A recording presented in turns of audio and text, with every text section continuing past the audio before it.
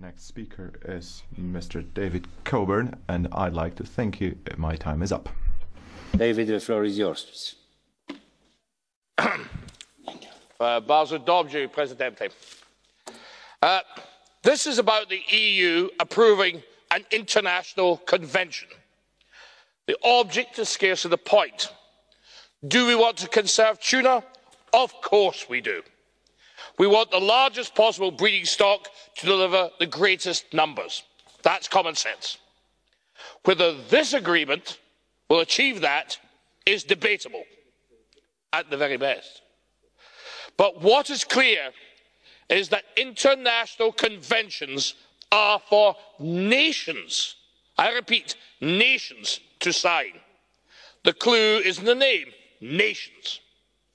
Over the weekend, we witnessed bloody scenes as Spanish police terrorised the people of Catalonia to stop them expressing their view, the very negation of everything my group stands for. It's also in our name, freedom and direct democracy. That's our group. Madrid justifies its behaviour on the grounds that Spanish law is being broken.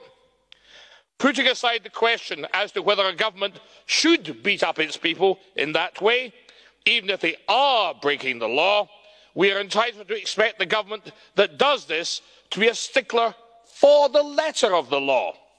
An international convention is a convention between nations. That means it should be, the parties to it should be nations. The EU is not a nation or a state and should therefore not be a party to international agreements. International, may I say. And if the Spanish governments are sticklers for the legal protocol, they should share our view. They do not, of course, because their view of the law is entirely tendentious and self-interested.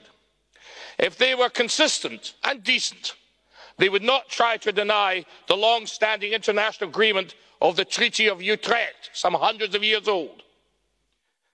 They would not constantly try to bully Gibraltar.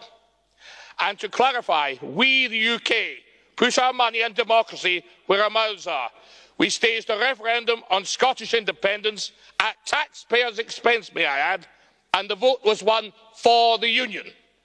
The Spanish might have done much better to behave as the British did. We oppose this convention, ladies and gentlemen, as ultra vires.